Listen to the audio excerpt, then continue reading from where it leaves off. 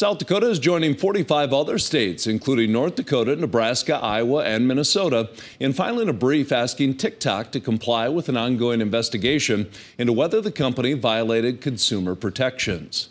Attorney General Marty Jackley made the announcement yesterday. Jackley says that the attorneys general want to review internal TikTok communications that are critical to the investigations. The brief says the company failed to preserve relevant information and provide the internal communications in a useful format. The states asked the court to compel TikTok to provide the information.